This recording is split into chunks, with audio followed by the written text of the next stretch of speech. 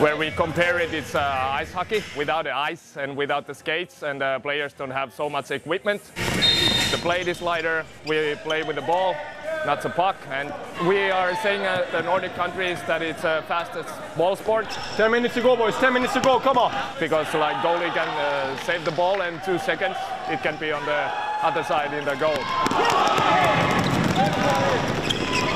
It's so much faster in person than it is when you're watching on video. On video, the camera's panning with the players, so you don't really appreciate how fast they're going. And here they go from stop to like a complete sprint, and then the ball will go the other way, and everyone just turns on a dime.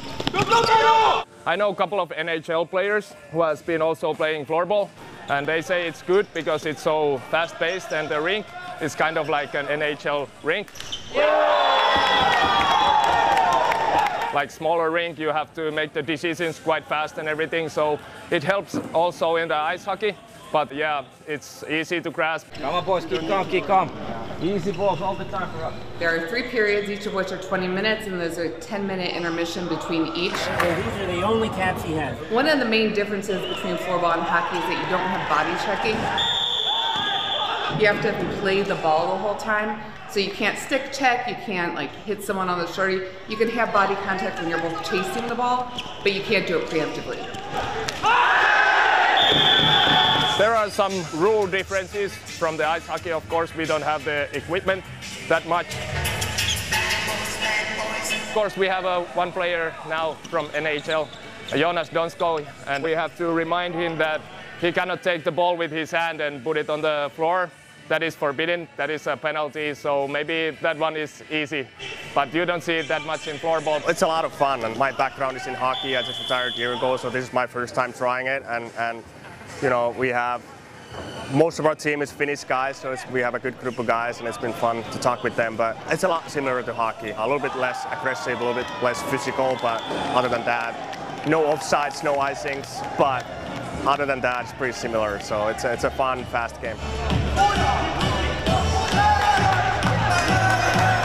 Honestly, I'm here to break a sweat, have some fun, and like I said, I have a lot of friends in the team, so I'm trying to help them grow the game, and a lot of people here in the States doesn't know what floorball is, so hopefully me being here it's going to help a little bit with that, and kind of the main reason I'm here.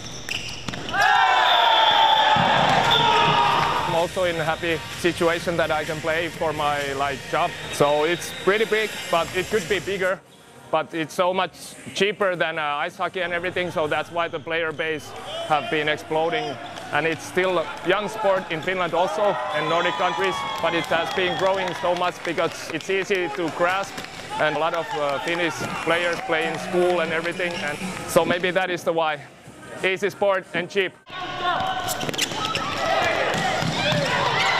We are trying to keep this NAFL to this summer sport, because that is the only way we can come out of the Nordic countries and play and show the game here. But all of us start our season right when we go back to Finland and Nordic countries. But we came like 2 weeks ago in Austin. We played there 1 week, and then we played in Nashville, Clarksville 1 week, and this is the final week here.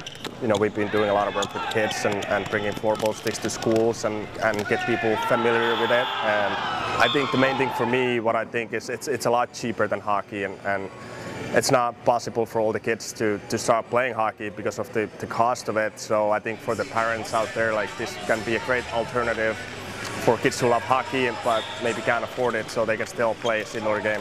I'm a bit crazy about it, and well, everyone should try it, because we are trying to bring it also in here. It started from the schools in Nordic countries, and we are trying to do the same thing in here.